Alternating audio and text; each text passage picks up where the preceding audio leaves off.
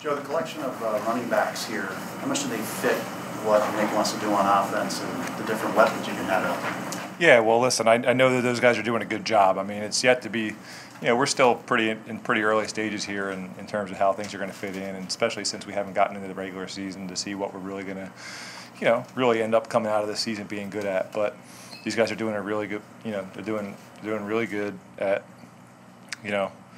picking everything up and being as versatile as possible. Joe, that throw to arcega-whiteside, like you rolled to your right. Just take us through that play. What did you see? What were you looking for? Yeah, well, we were just running basically two corner routes with some flats and trying to get out of bounds at the end of the half and pick up another chunk, get us a little bit closer. Felt like the left side where I was looking wasn't really working. Got a little bit of pressure, was able to escape outright, and then just that portion of the field was open, and he kind of felt it. He turned up. And did an awesome job catching the ball and then getting into the end zone from there, obviously. I mean, I think that was all him. Once the ball got in the air, it was all him catching the ball and then getting those last 10 yards or whatever it was to get himself in the end zone for a touchdown. That was huge. I pointed a little bit, but I think he was already turning up. Given everything you've done in your career, Joe, like what is your juice level for a preseason finale?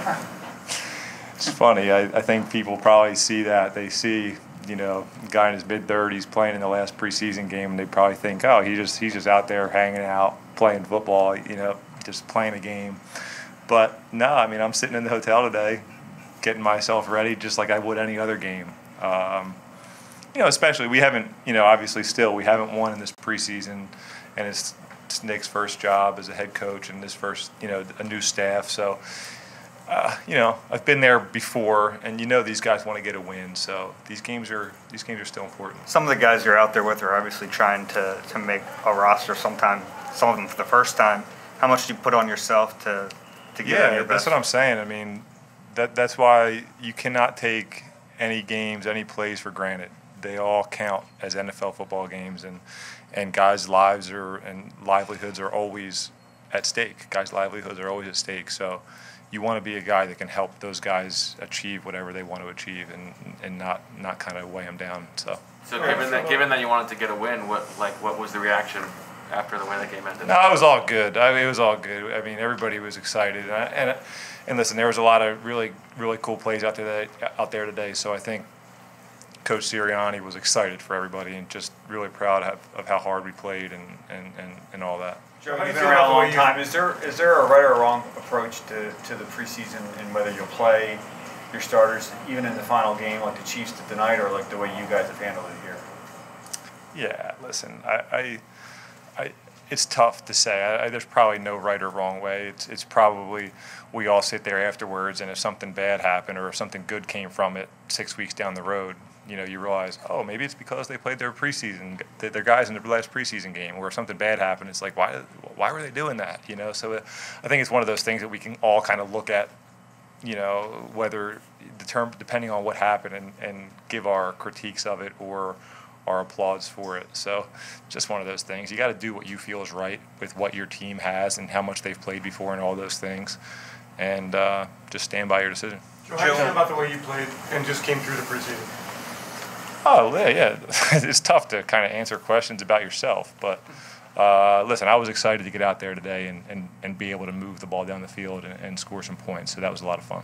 Joe, playing with the second-team offensive line throughout the summer, what did you learn about your offensive line depth heading into this year? You could tell pretty quickly that we have a bunch of guys up there that can play football. They're not just big guys that can move and block, but they understand the game. And that's, you can't see that necessarily on TV or if you don't really necessarily know exactly what you're looking for. But a lot of the guys up front have, really good football IQs. They just have football sense. They know how to play. They know how to, where to go naturally and things like that. And I think that's really big at every position, but when you can get a group of offensive linemen that can do that well, it just takes your team to the next level. Hey Joe, the next time you play might need to be a situation you don't expect, coming in cold, something like that. I guess from now going forward, what do you do to prepare for that type of scenario? Right. Listen, I mean, obviously before last year, I hadn't had a lot of experience at that, and it is different. You have to make sure that you attack the early parts of the week just as if you were the starter, even though you're not going to be able to get the reps. Because the biggest thing is making sure that you feel prepared going into the game without getting the reps throughout the practice week. And that's just nothing to be taken lightly. You have to work your tail off and approach it the right way. And as long as, I think that's the biggest thing for me. As long as I do that during the week, which I know I will, then I can go on into Sunday feeling confident that I'm prepared. And if something happens, then, that's what you're there for. Joe, you touched on the running back. Joe, you touched on the running backs at the beginning of this. What did you say to Kenny there that second drive? Guys, man, you put me on the spot. It's tough for me to kind of listen. We had some room out there to run. I think our linemen did a good job, and I think those guys hit the hole. They didn't hesitate. They went. I know on one of those I scrambled. I was looking for my receiver, and I scrambled to the left, and he did an awesome job showing up for me, getting the attention of my eyes, kind of grabbing me, and giving me a spot to go with the ball. And that was a big play to kind of move the chains and keep going. So I think he's starting to kind of get his legs underneath of him out there and feel confident about just making decisions quickly and going and trusting his feel, and I think he was able to do that today.